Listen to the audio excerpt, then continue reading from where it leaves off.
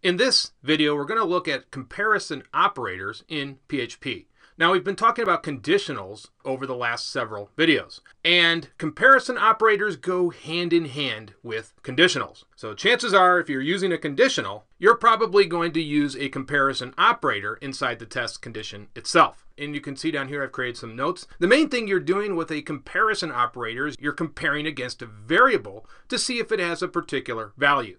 And the two main types of values are numeric or strings. And here are the main types of comparison operators. You will recognize a few of these. We used some of these in the last video. But one of the most important comparison operators is this double equal sign. Now, it's important to note that this is not setting a value like the single equal sign does. Here, this is of course an assignment operator where we are assigning the value of 10 to this variable called num. But the double equals does not do that. It does exactly what a comparison operator does. It's testing to see whether this variable really has a value of 10. So think of it more like you're asking a question. Does this equal 10? And again, we are not setting the value. So that's what we're doing here. We're testing to see if this is really, in fact, 10. And you'll hear this referred to as an equality comparison. So it's a comparison for equality, which always, again, involves these two equal signs. Okay, enough of that. So let's see if this actually works. And it should. We should actually get the condition is true because the value of our variable is, of course, 10.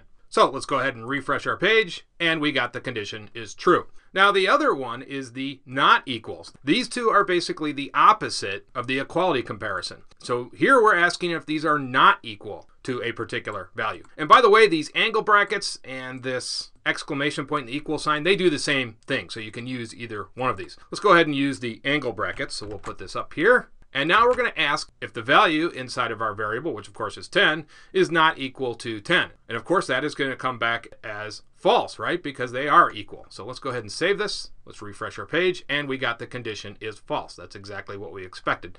Let's go ahead and switch this to 11, and we'll go ahead and save this. Let's refresh our page, and the condition is true because yes, 11 is not equal to 10. Now we've already worked with the greater than and less than, so you guys can go ahead and walk through these, but I'll explain them really quickly. The greater than sign checks to see if the value that we have on the left is greater than the value on the right. And the less than sign does the exact opposite of that. And then, of course, we used this greater than equal sign operator in the last video. And that is basically, is the value on the left greater than or equal to the value on the right? And of course, this is the opposite. So you can go ahead and play around with these. Now we can also test variables against variables. So let's go ahead and do that. Let's go ahead and create another variable here. And we'll just call this num1. And we'll keep the value at 10. So they both equal 10. So let's go ahead and copy and paste this down here.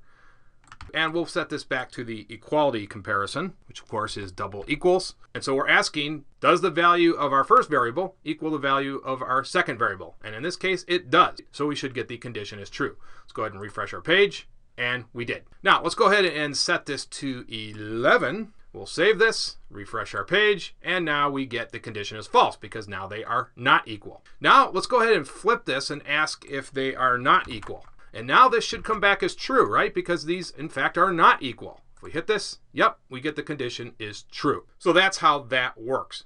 Now, we can also test against string. So let's switch this variable name to name. And let's just say the name is Fred. And then we'll ask if the name does, in fact, equal Fred. So this should test out to be true. So let's go ahead and refresh our page, and it did. Now let's go ahead and change this string to Fred D. And we'll save this, and now this should come back as false, and it does. So that is how comparison operators work.